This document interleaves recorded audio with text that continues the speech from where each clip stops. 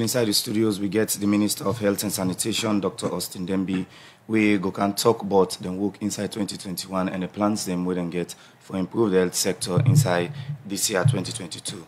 Good morning once more, Mr. Minister, and welcome to Radio Democracy. Thank you very much. Pleased to be here. Okay. First, let us just get a knowledge or update the public, but what may happen inside 2021 at the health sector. So 2021 has been very, very difficult year, as well, not only for Salone, but for the whole world. Every mind we say, some of their health issues are so then they underpin everything that we do. So when you get this COVID-19 pandemic, nearly every country, it bring we down to our knees. So we're very pleased in Salonia, so we try hard. I mean, just used to say earlier, in a very resilient country. Even with COVID-19, we're able to overcome the first wave very effectively by all the mitigation action that we'll take. We're able to overcome the second wave. We'll overcome the third wave as well. And now with the struggle with the fourth wave, but I know so we're able for still persevere and overcome that. At the same time, to COVID no more, I mean, the major issue we've been to deal with. You remember, I get appointed on February 10th. February 14th, Liberia declared an Ebola outbreak. Well, from our experience now, so we're able to mobilize all the forces now the front lines. For the first time in the world, we're able to get vaccine them for Ebola vaccine. And we developed now as a Salone. We're able to deploy them to all of the frontline healthcare workers. At the same time, we get active surveillance at the border. Anybody who look like Ebola, we pull them aside, we isolate them, we work them up. We get about close to 100 and some alerts.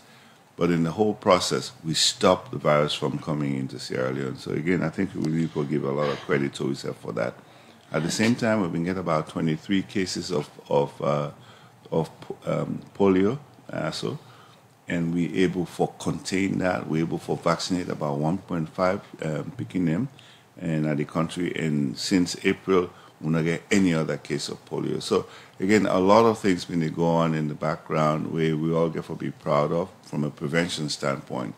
Okay. But I think at the same time, what we try to do now and for say how will they go into 2022. I think there's been some major planning been to go on during that period there.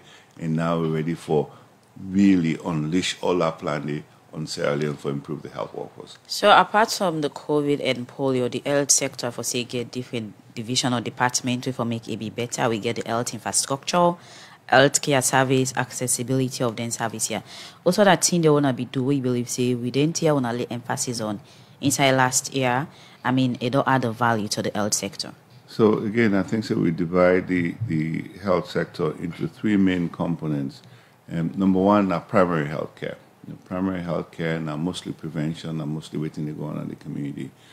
If we say we can get about 1,400 primary health care units in the country, we don't increase that to about 1,500. And we distribute the PHU them such that the primary health care units such that nearly every individual in a Salone now get access to a primary health care unit within a 5-mile radius. So that's a major accomplishment. What you want to do now for go into them primary health care units and improve quality. And for we improving quality means enough to look for the physical infrastructure, look at the health workforce where they did, and look at the drugs who are available at the inside. And so they do very well there. The other side of that now, the hospital and clinical services. We get about 23 mid-level hospitals. We get a few tertiary hospitals. Again, we get an aggressive stance there for do the same kind basic principle for improved quality. Number one, physical infrastructure. The government just approved about $76 million, 76 million leones, 76 billion leones for that we go improve them physical infrastructure. So we just award the contract them to contractor, and now we're ready for go hand over the site them to the contractor, to the contractor and the people them. Again, this is a very subtle, important issue. This is not public funds. This is not public works. So what they do physical infrastructure, they take the contractor, we make sure that the hospital authorities and the community within the SAP, they're all in at the place, we outline what's in the improvement and will be. Right, so Mr. Minister, outside them hospital here, on a get for building? No, so first they renovate all of the existing hospitals. At the same time, we get plans for build across the country. At the same time, we build new hospitals. Right now, we just get about a $25 million award from the Japanese government, JICA, where they build a brand new Center of Excellence Pediatric Hospital in Lumley. And we will break down ground for that in March. At the same time, they build a really high-end hospital in Kerrytown. At the same time, we work for build a cancer and diagnostic center in Kerrytown. At the same time, we also look for the tropical disease center in Kerrytown. We just don't receive funds for build 3 brand new hospitals, one at Pujon, one at Moyamba, one at Karine. At the same time, we open a brand new hospital in Jujurima. We work for one on Zimi, we work for one Koindu. So a lot is going on. At the same time, we work with Partners in Health for open a brand new 166-bed hospital in Kono with Partners in Health. So with the health infrastructure them where they go on now, we one get for the Lumley Hospital, we wanna be the launch inside last year. And other one, we know the current status of the infrastructure then they already carry on. So we wanna believe say with that, we then go down, then go improve the health sector. Well, I think say overall, first of all, you improve the physical infrastructure. We want to let them places so be, say person they go to hospital for enjoyment, party business. You go there where you get trauma, where you hurt, or your family hurt, or your friend hurt, and they carry you go to hospital. We want to let them hospital also be very, very appealing. Let people that feel in a day they go for receive health. So the physical infrastructure, people that say Watano Day, the place dirty, we want to change the narrative there completely. Now make all the resources out there. So if we do all of that, we will address one critical piece, the infrastructure. For the energy sector now in places, so we look at 3 lines of engagement. One, now the public grid. Second, now backup generator. Third, now solar power generator. Solar powered energy. We look for a combination of all of this now, all of the inside there. So first of all, we'll get all them pieces together. We do that concurrently with the health workforce. Concurrently for make sure we get the right number of nurses, the right number of doctors, the right number of CHOs, the right number of technicians in that hospital. So, and most importantly, we try now for make sure we change the whole approach to healthcare delivery. We call them patient-centered care, client-centered care, so that all NTIO they do not to end in themselves. They're all for be directed for provide high-quality service to the patient them. And the best way for know if they work or not they work, not to for ask the doctor and the nurse them, and for ask the patient and what they serve. All right. Now, Mr. Minister, we will begin your discussion. You mentioned, say, government that approve about 76 billion loans and self get some other couple them from partner them. Then couple they only get from partner them. Now grant on a loan. So, that disaggregate them. First we work on TB, HIV, and malaria through the Global Fund, and they support health systems in general. In the past, they give about $60 million, and then complain say we don't able to use this money better. But I make a strong case to them, such that now, with the president in support, they now increase the allocation to about $157 million to Salud as a grant. At the same time, we talked to the World Bank, all of them projects and they come to an end this year. And we talked to them really nicely and with the president in support and with the seriousness we then see how they approach, they increased their allocation from about $40 million to now $78 million as grant.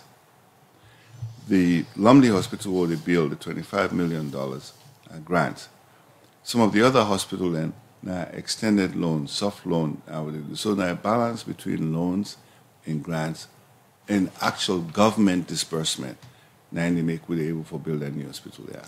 So let we look at the issue of the health sector get different range and angle where people can describe them and say more need for be done. And all of them things that we do highlight some of the things that we don't highlight say the health ministry with them partner them don't put in place.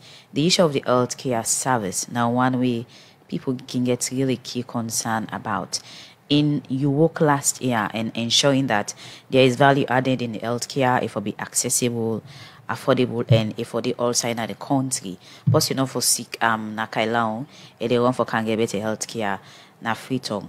We know the current status of the healthcare service and the different health centers them where we get hospital, peripheral center and other one them. So I think that's a very good question, Annie, because I think we know they look at all NCSO in isolation. So for a district, for a province, or start with the province you get a major provincial hospital. For example, now Bo, you get Bo Government Hospital. We're supposed for South Bo and be a referral center for Moyamba, for Pujang, for Banff. Yeah. So what should they look at? How for strengthening that? I think so they put a lot of resources into Bo Government Hospital. But at the same time, we would look at all of the other peripheral hospitals there around Bo for see how best we could support them. The district hospital there as well. Beyond the district hospital, you get the primary health care center there. So we did try to support the one in there as well. So now a network between all of the primary health care units, the district hospital, and the regional hospital. We try to work with them all as one unit. It's not easy. Very, very difficult because right now the whole country, Sierra Leone, try to improve the input of resources into the healthcare. The government, they put about 11.6% of GDP into the healthcare system. This government don't do extremely well because about 6% them they put before. But with the current administration, the current president, they don't raise them up to about 11.6%. With that kind of money there, you feel say it will make a real big impact. But at the same time, the per capita health expenditure, if you shape the money what they use per health to for everybody gets $64 for a year. The equivalent of $64 for a year for all of your care. But then you commensurate to people in demand and then how they want to see the service being. So imagine now if you get $64 for your health for the whole year. If you go broke, your food still there. That all that money they go in no time. So I think what they do now for stretch that money there and try for organize it in such a way that we're able to give the kind high quality service to the people. So now very difficult challenge, but I think they improve on that considerably. And as I say, we try to make sure all in service here, not to all man food they broke at the same time, but we make sure when somebody hurt at hospital, they get the best service available. Mr. Minister, the issue of availability of doctors and you different updates that we don't give. If you don't get statistics for say the country get a whole of 500 professional medical doctors. And out of this number, 100 and some they win administrative doctors. We may say compared to a country population of over 7 million, the doctors that we have available in a professional one of 500. Not commensurate for able to meet to the people in demand in the health sector. In this particular area, what really don't change or improve in on our work on don't they do? I think that is very important. So first, we go see Commerce. Commerce is the only medical school in the country, and they do extremely well. But we find out, Commerce, they only graduate 50 doctors a year. So with 50 doctors a year, for we get to 5,000 doctors, it will take 100 years, and that is not a reality.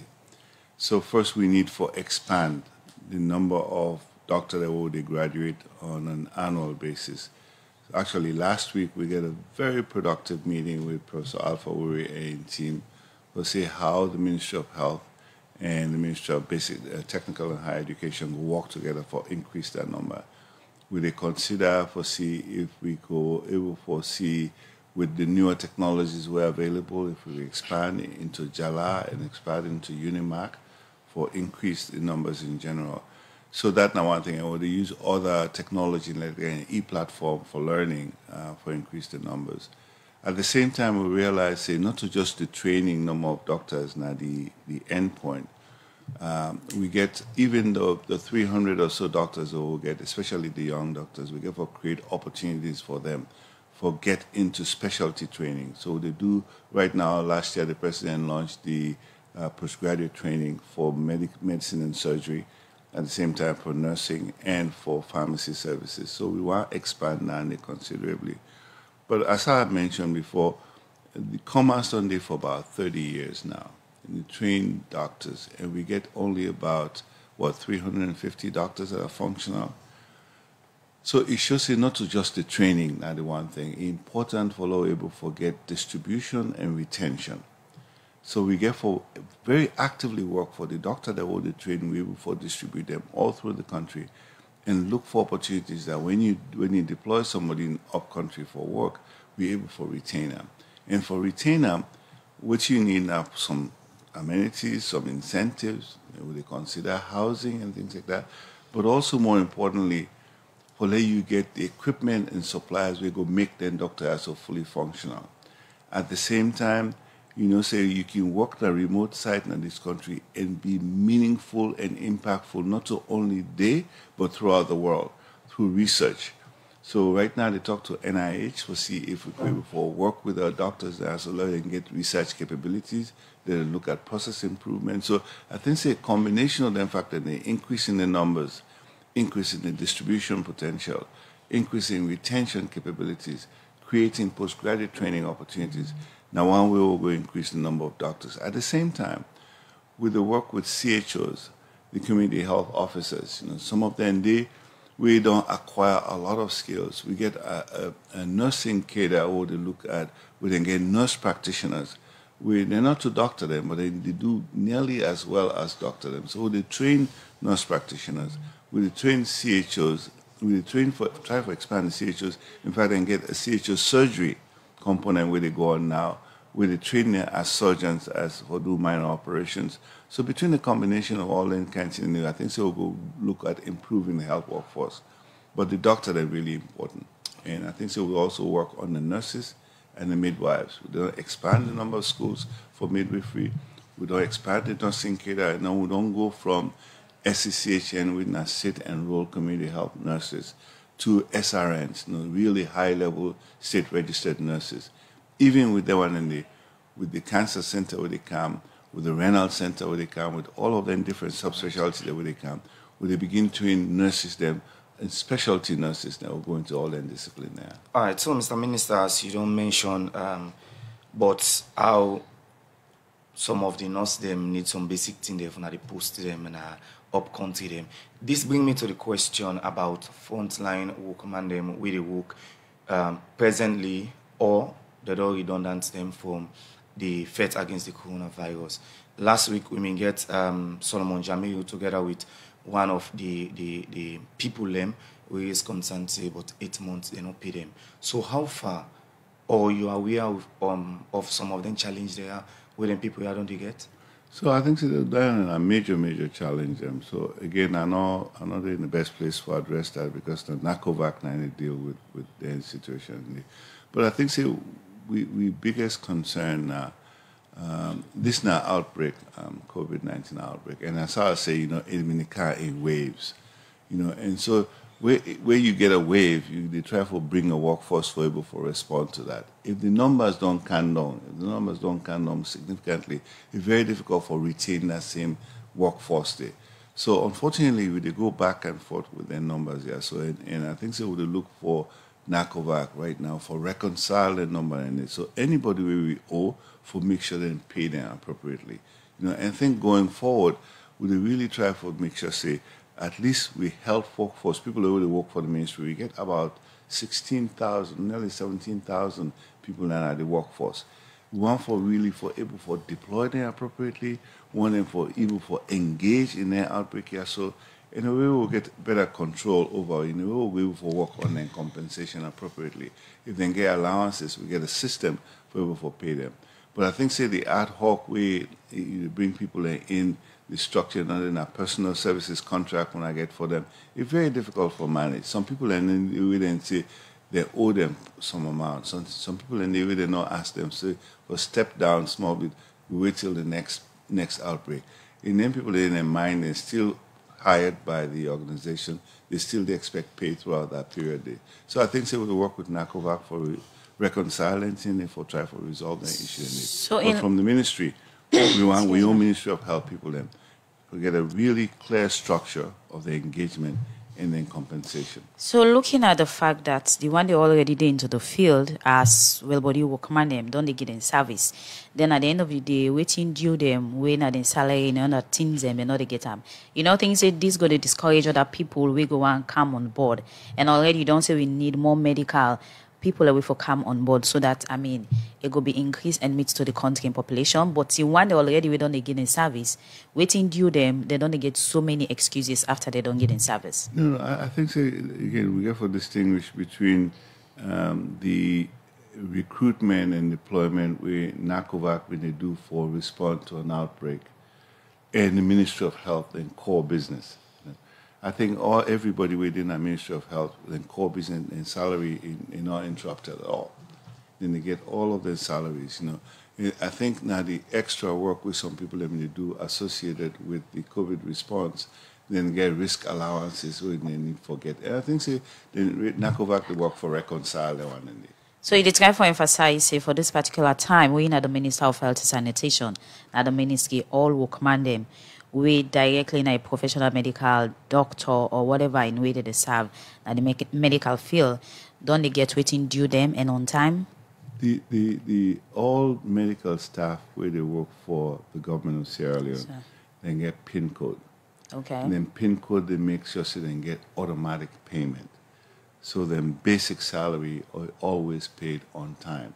I think that the one thing I will give credit to this government for, in spite of COVID, in spite of the difficulties, people and they get them paid on time. What's going to happen? The allowances, the extra allowances for extra work when they do, we NACOVAC charge them for do. Now that's either the problem. The way the Ministry of Health not get control over that. So again, I just want to assure everybody that the Ministry of Health, which we're responsible for, will they make sure say people can get paid appropriately. Now, Mr. Minister, over to you. The issue of knowing the current status of all peripheral units and other health facilities them in the provinces now one way very key. In any way, don't make visit and then districts here for know the exact and get first-hand information of the different body sector them within the 16 districts them. So we plans now for make sure say I go to every district. Plan, that means you don't do none it? No, I don't go Kono, I don't go Mabroka, I don't go Makeni, I don't go Kenema, I don't do Bo.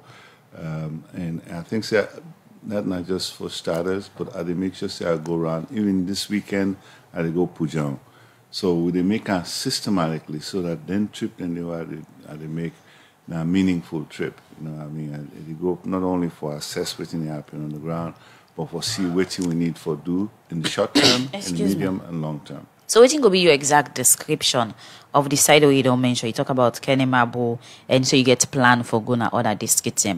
But for the side where you don't go for know and assess and know waiting for do for improve the different body facility and the inside in the waiting will be your exact description of the facility in the. Again, I think it's a very good question, and I'll just start with the best. One of the best what I see. I go my broker hospital. My work hospital, I was so thoroughly impressed by how the place clean.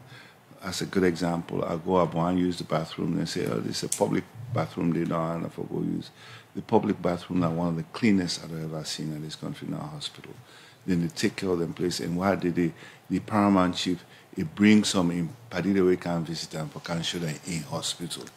That's not really good. I go to the lab, I go to the clinics, I go to the antenatal area. People seem to do very, very well and they work well. I go Kono, I see say the partners in health. Hello.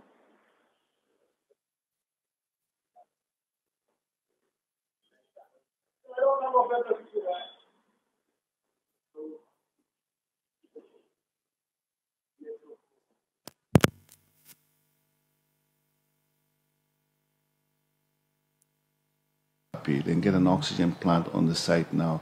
Over 98% of the baby then they survive. So you go there, you see all the women and so glad everybody wait for them picking them for come on NICU.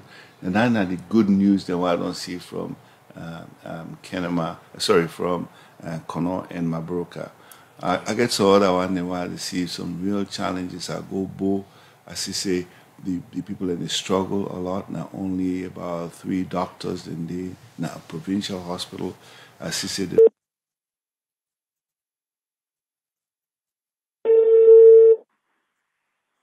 Hello. Yes. Okay.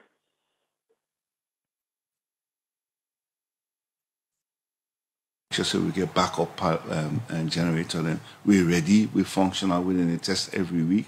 Then get set aside fuel for the generator. Then, and so you see improvement in there. I mean, I go Kenema, the X-ray machine, broke, then I replace them. We work for actively replace them. So I see a whole spectrum of good and not so good, and give opportunity for change. Mr. Minister, so far you don't highlight so many things we wanna do inside last year.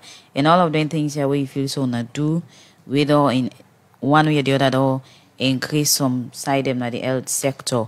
We know the key challenge them where you think say the well body sector still the face.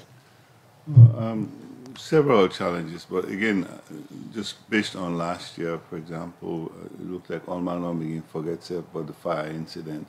We call it, so I mean, we able to mount a very, very robust response from the medical sector, even with the handicap that we'll get. We get top surgeon, then we get top plastic surgeon. Now we own surgeon them on a cam income. We own surgeon them. We own surgeon them. Top surgeon them. The problem we get are the numbers. We get very, very few of them. So the good thing about when this crisis occurred, they're able for jumping right away, able for stabilize the situation. The additional people that will get now being backup, we can help support the indigenous Sierra Leone and doctor that will get. One of the offshoot of that realization that we not get a real burn unit at the hospital. And again, I think that will be major challenge for we. One of the offshoot of that now for make sure we get a burns unit not only in our corner right now, but also begin to look at the possibility of expanding burns capabilities throughout the country.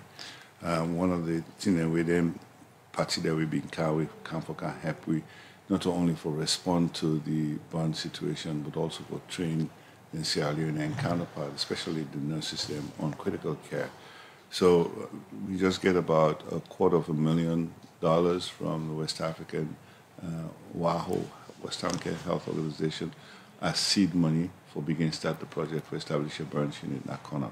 Okay, in line with the Wellington fire incident, quickly, we know the current status. We know say a lot of victims then be involved, some be there hospital and some be don't discharge. We know the current status. We still get some of the within hospital. We still get about 3 people there. We're still in the hospital, 2 na Connaught and 1 na emergency.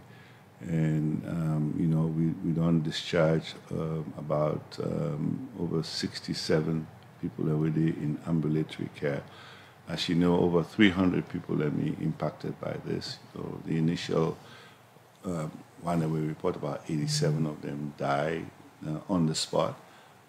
Later on, we get about close to 67 people that die in our hospital because there are also them get third-degree burns up to 90% of them body. Then we nearly not survivable, But then managed and tried to. So we get over 67 people that survive. We then give them requisite care. We now then on our host and they can now for change their wounds. But let you know, see no more for manage them in case so a lot of them are long-term care because some of the burns have been so profound and they lead to deformities. So you get multiple surgeries for correct them. Some get third-degree burns where you need for begin heal from inside, not just on the surface. So it will require long-term care and also a lot of psychosocial support. Again, I think, say, Connaught in emergency hospital, in Choi Trams and Recupera, they all step up to the plate, and we need for give them credit. I think so. We need for build up beyond that for make sure so we expand in capability. So that I think that's one thing we all need for be proud of. I think going forward, the biggest challenge we'll get now, how for first manage the workforce we will get. As I said, we get over 16,000 people in the workforce. We just get approval for hire another 3,000 people over the next 2 years. The challenge we'll get now for make sure say the people that we get PIN codes, they really they on site and then they perform their duties with the kind of professionalism we would expect. A lot of people in they do well. Unfortunately, some of them they do too well. Unfortunately, some people in there we get PIN code. We're supposed for then at one location, we then register in our location. At times you go, they see them there. So we need to fix that. We need to fix that immediately because then they're really unfair because other people in the same hospital, in the same facility, where they volunteer their service. Then volunteer their service, they not get PIN code. Then some of the ones that we get PIN code, not they show up for work. That's completely unacceptable. Okay. So now they get rosters, active rosters in each of the hospital them for no say UDA for day, USAID them for day, and for make sure they're on spot. We get on the spot checks. We get for audit the whole system. Then one in the we get PIN code, we know they show up. We get them off the list. So we'll create space to bring more people. Okay, Mr. Minister, still thing we get for do with the fire incident. We may see where may happen. Most of the body there may can Connaught Hospital. Now, as on a day in the process for build some hospital them, any plans they forget more mortuaries them? Well, each of the hospitals then get forget mortuary, they will get forget expanded mortuary. In fact, we've been get even before all of this crisis, the government may set aside a large amount of money for refurbish the mortuary in the mass now, all of the district and provincial headquarters. The other thing we're going to try to do now for make sure say they only get mortuary service but also get pathology services now, all of the hospital then the ongoing.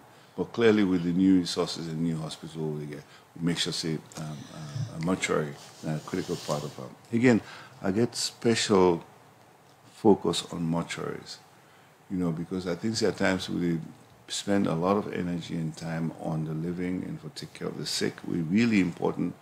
But at the same time, when we lost somebody, that the last opportunity that for show dignity and respect. So the mortuary then really need for up we game day, for make sure say when somebody lost in life, that we maintain that dignity and respect and care for So them. in line with the different thing them we wanna get for this year, we think for the strategy and approach and how most of the health infrastructure projects will be done start last year when you go down. So we get a really so this year and the year of delivery. So and on the health sector, delivery on which area exactly? We all get aspects of our work. Okay. So what do they do? In fact, in March, so here in Usman, they invite us in March, we get a major health summit where they bring all of the people that will work on the health sector, representatives from all of the 16 districts, all of our development partners, all of the public sector, civil society. We will bring everybody together for outline what we intend to do for the health sector going forward. So in that summit day, we get plenaries, we get breakout sessions, and at the end of the day, at the end of the 3 days, we get a major award ceremony for the one that we don't do well in the past. So, Doc, before you left, you still get people we get the belief or not get confidence probably well body sector because most times we can see other people in sick person gonna name or encounter them. Also, what of assurance you go and give to them people and tell them say this particular year then go see change and improvement. So I assure them say keyword data because now perception. Okay. Perception of some people are reality. But we did try to tell them, say, now, over the next few months, a few weeks, go to the hospital and then see what's happening. So right now we get a major strategy we're going for now. First, we want to reduce maternal mortality from the current 717 per 100,000. The initial target for Brian Khan to 580. They make commitment to this country that we will work hard over the next 2 years for Brian Khan to under 300. than a major commitment. We did look at cervical cancer. We did look for eliminate cervical cancer in this country. Now, private issue, people don't need to talk about time, but plenty of people need to die from cervical cancer. We get vaccine for them now. We did make sure, say, anybody will reach the age of 10, we vaccinate the whole country. In that way, they put a screen, a block, for make sure, say, people are not getting infected. In the one that where they're older than 10 years, we make sure, so we get early diagnosis and treatment. And lastly, sickle cell.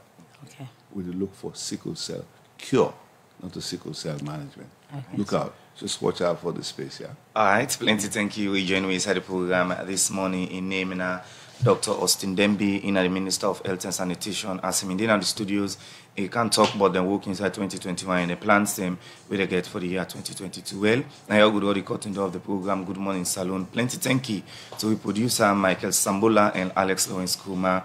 And plenty thank you to DJ Lava, we get technical support, and Moses Cavora, we make on us live on Facebook. So till we meet another time, we bring the program to you this Friday morning. My name is Usman Kamara. And Sapti Kalon is a happy weekend. Bye-bye.